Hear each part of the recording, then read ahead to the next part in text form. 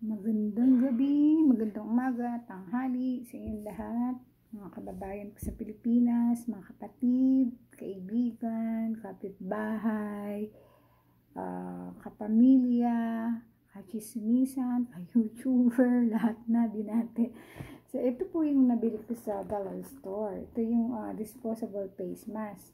Ngayon, mag-unbox ako ng disposable face mask.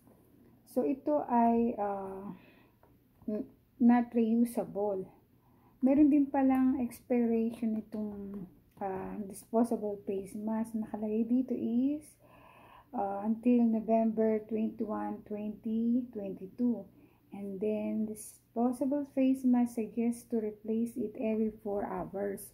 So, alam niyo na siguro yun, ng disposable face mask ay pinapalitan every 4 hours. Hindi na siya pwedeng gamitin uli kasi nga hindi na magandang gamitin. So, dapat din ang disposable face mask ay kailangan ito ay ginagamit lang ang disposable face mask kapag syempre lalabas ka, kapag meron kang bibilhin, okay? Alam niyo na siguro yun. Ito yung unboxing niya. So, kanina pumunta ako ng store. Nakita ko lang to. So, ang halaga nito is nasa 8 bucks na. $8.99. Almost $9. Mahal din. O, tingnan niyo ang ganda. So, black yung kulay niya. Para may iba naman, black yung pinili ko. So, ito yung box. So, ganito siya. Pag binili niyo siya,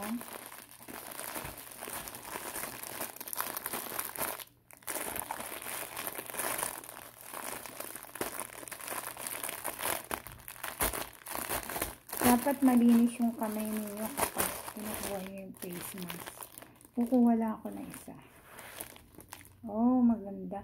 Ngayon, titingnan ko kung meron siyang 3 layer sa loob ng face mask. Kasi ito, maganda oh. Maganda yung disposable face mask. Ayan, gumastos na naman ako dahil sa COVID na yan. Ngayon, paano ba malalaman ang face mask ay magandang gamitin? Dapat ito ay may, kailangan may 3 layer siya. Dapat alam mo na hindi makakapasok yung virus sa loob ng katawan mo. Kasi kahit gamitin mo yung face mask, like for example, wala siyang 3 layer, tapos naka-encounter ka na hindi mo alam na mayroon palang COVID, mahahawakan ka rin. So, ito, tingin ko, papakita ko lang sa inyo ha. Kasi alam niyo naman, pag bumibili kayo ng isang bagay, kailangan ay sigurado kayo. Tingnan natin kung may 3 layer. Ito ang ginupit ko ha. Tingnan natin kung ito ay safe na gamitin kahit siya ay disposable face mask lang. Ayan. Kasi dapat meron siyang 3 layer dito. Yung doble siya ng 3. Para alam natin na safe tayo. Tingnan mo. Wala eh. Oh, diba? Isa. So, tingnan pa natin. Okay, pwede na. So, meron siyang ito muna. 1, and then 2, and then 3. So, kung ako ay gagamit nitong disposable face mask na to, maglalagay pa rin ako ng face shield at maglalagay pa rin ako ng filter para mas safe. Kasi tingnan niyo manipis. Disposable face mask. So, hindi ito yung medical use. This is not for medical use. Okay? So, iyan siya. Yan, 1, 2, 3. May 3 layer. Pwede naman siyang gamitin. Pero kailangan gumamit pa rin kayo ng face shield or doblehin nyo pa rin dito. Lagyan nyo pa rin ng filter. So, yan yun. Yan yung disposable face mask. Ano nga ba ang magandang gamitin na face mask? Sa dami na ng face mask ko, talagang gusto ko pa rin makahanap ng magandang face mask. So, yun nga, yung binakita ko sa inyo dati dun sa isang video, itong N95 na to ay may ito naman yung bali meron akong isang video about the reviews. Ito pwede nyo nang gamitin, lagyan nyo lang ng face shield at filter. Okay. So tapos na tayo dun sa disposable face mask na pinakita ko. Ito yung may 3 layer. So kung gagamitin nyo siya, gumamit pa rin kayo ng face shield at filter.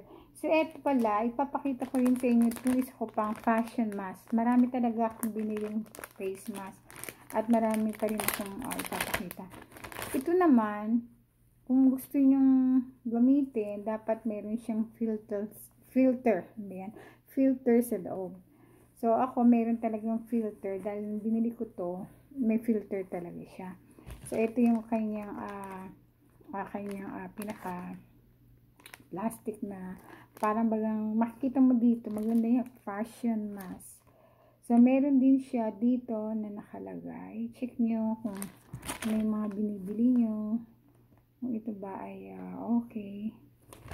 So sa bagay ito naman ay fashion mask lang, kaya okay lang din siya. Ang maganda nito ay may filter. So yung filter niya is PM 2.5. So nakaka-filter siya na konti lang ng kumbaga hindi pa talaga yung virus na COVID, pero yung sa airborne, alam niyo yun, pagka kayo lumalabas. So dalawa yung nilagay kong filter sa loob para okay lang naman. Pero itong mga ganitong face mask, nakakatulong lang siya, itong mga fashion mask. Pero mas maganda pa rin itong face mask na M95. Itong mga ganito pang kaartihan lang ito Tingnan nyo, maluwag pa rin to, pero kailangan ay sisikipan to. Ito ay fashion face mask.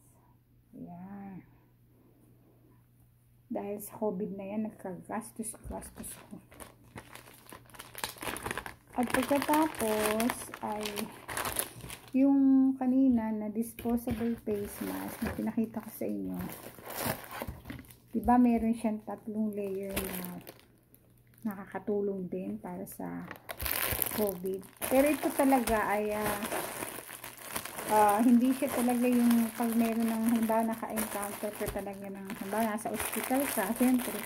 So kaya nag-work ka sa isang place na crowded, like halimbawa sa mga facilities, magdoble pa rin talaga. Kasi mahinang klase ito Tingnan ko. So, ito naman yung disposable na pinakita ko sa inyo. Disposable face mask. Ang ganda black. Pero maluwag pa rin ito. Kaya ang gagawin ay dapat itali ito. Para medyo sumikip.